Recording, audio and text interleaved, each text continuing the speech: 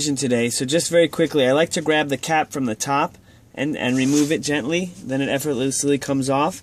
When I draw up medication, of course I'm going to wipe it off with alcohol.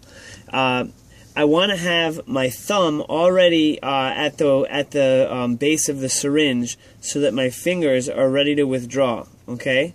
So then I place the syringe on my hypothenar eminence right at the point where the needle joins the syringe.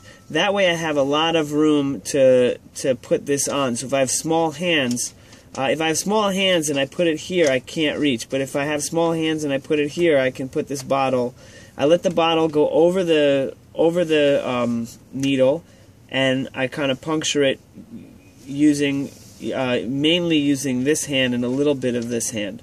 Now you'll notice that once I've gotten in, my thumb is in place, so I just start to withdraw the medication.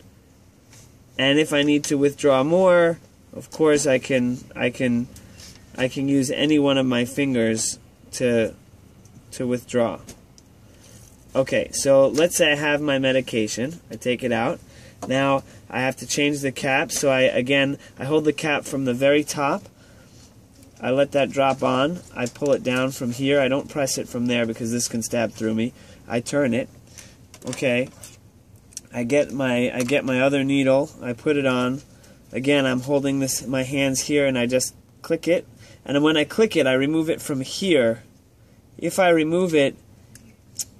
click it from here, there's a chance that the needle scrapes across my fingers. However, if I displace the cap from here, then there's very little chance of the needle scraping my fingers. Okay, now to anesthetize a lesion. First, I make the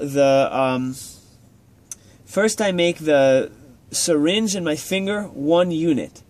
Then I put my finger, and I can make it like 30 degrees, something like that. Then I put my finger at the lesion that I want to anesthetize, and I put all kinds of traction downward. When the bevel is in place, I put the bevel just under the skin. I don't put it too far under the skin because then I'll be anesthetizing the fat. I need to anesthetize just the lesion, and then I put my thumb from the wing to the plunger,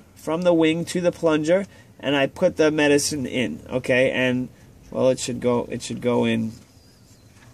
Okay, and then I take it out. If I do an area that hasn't been cut, so that black dot, again, my finger is here, I draw traction, and I put this in. Now notice I don't want this as a fulcrum and bending the needle that way. That's no good.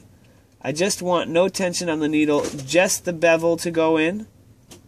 I put my thumb and I raise the bleb, okay? And then I can take it out. I think that is it.